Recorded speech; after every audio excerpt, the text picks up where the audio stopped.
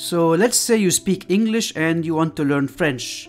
So I would just give you a dictionary from French to English and English to French and ask you, okay, read the dictionary, you will learn the language and you will just be fine with the dictionary. Now, let's say, okay, someone would argue that how would you know how to pronounce every word in French if you haven't heard it before? Well, I would say, okay, maybe you can read the phonetics of this word in the definitions, or let's say we have an audible dictionary where you can listen to how each word is pronounced. Now, would that be easy for you to learn French? Would that be enough for you? Okay, some would say, okay, what if I need to know about grammar? How would I understand the French grammar if I don't have the grammar rules? Well, okay, I can give you a grammar reference and you can read every single grammar rule in French, and good luck. Now you have all the information that you need to know about French right in front of you. You have the grammar reference, you have a dictionary. So what's stopping you from learning French? Well, because that's not how people learn languages. People need to learn languages gradually. We need to start from simple phrases and practice these phrases. And when you get used to them, complicate these phrases even more and then keep practicing those until you actually get everything like gradually, like how a baby would learn. Now, unfortunately, when it comes to programming and software, most people just used to teach, like, just give you some dictionary definition and expect you to understand everything.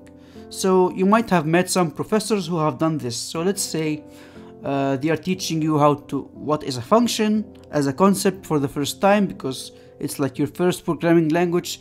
So you would just say, well, class, a function is a block of organized code that is used to perform a single task. They provide better modularity for your application and reusability. Depending on the programming language, a function may be called a subroutine, a procedure, a routine, or a method. Any questions? Oh, my bad, sorry.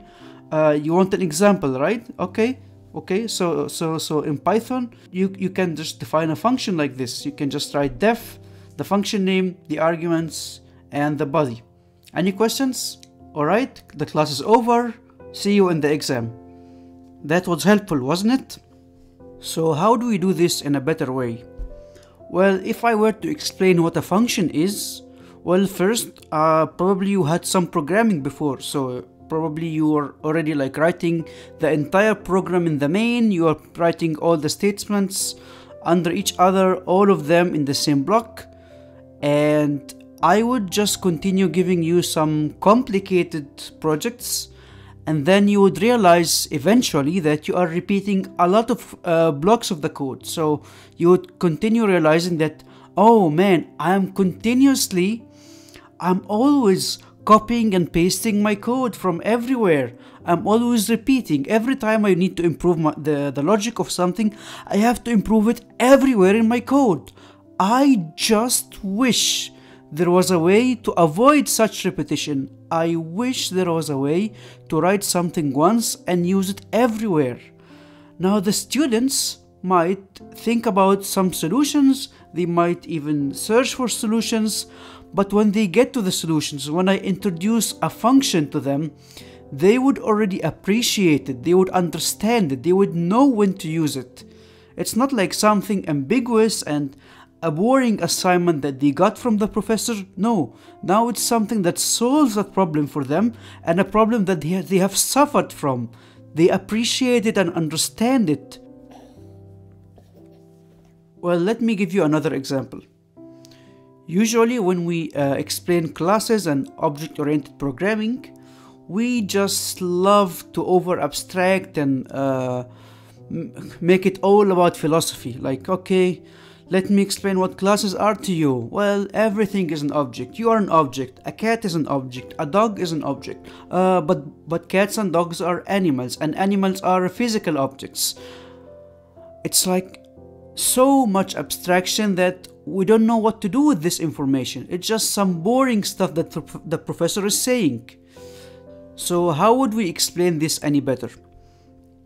Well, the same way. I just have to first make you suffer. I have to introduce a problem and let you live through this problem, and then come up with some solutions. And then, I mean, sometimes the students might think of some solutions by themselves, they might search for solutions, but anyway, when we introduce the solution, they would appreciate it, they would fully understand it. So first I have to give them some projects, so they are already using some functions, and they have realized that they are defining a lot of variables for the data. So we have, for example, in a game, let's say we have a player, and the player has a position. The position is X, Y, and Z, and then the player also has a health and has a score and has like an inventory, and all of these are just so many variables, and it's getting messy and getting complicated. And the students might think, oh man, I just wish I could make all of that in just one variable called a player, which contains all the information I need about the player. It's so messy right now. And then I would introduce the concept of classes and structures and show you how abstraction works and how encapsulation works. Now they would appreciate it because they have experienced the problem, they thought about solutions. When they see a new solution, when they see the official solution, they would appreciate it and understand it. And then they know how to use it and when. So in summary, I would like to say these three things. Never introduce a solution without introducing the problem first. The problem comes before the solution. There is never a solution that just came out of thin air because some genius thought about it and it has no context, it has no need, just someone invented something that has no application or no problem. No, there was always a problem that people are trying to solve, and then they come up with a solution. So the problem always have to come before the solution. If you don't have a need for a solution, you wouldn't really understand it, you wouldn't really know why it exists. You wouldn't really appreciate it and know where to use it and when. Number 2, always let the students try to solve the problem on their own, try to come up with their own solutions before giving them the final answer. I mean, this is going to teach them some problem solving, and it's going to give them some confidence that whoever invented these solutions was not just some extraordinary genius who just happened to know the answers directly. No, it was someone who thought about it just like they did and found a good solution that worked for everyone. So later in life they would know how to solve the new problems that they are going to face. Number 3, always start by explaining the concrete ideas. Never start from the abstract ideas. Abstract ideas are usually like hard to imagine. We don't know where they came from, like was it just some extraordinary genius who came up with these ideas? No, there was always a concrete example, something that we can see and understand and feel, and then after we see the concrete example and the concrete solutions, we just tend to abstract and generalize, but never start from the general idea, never start from the abstraction.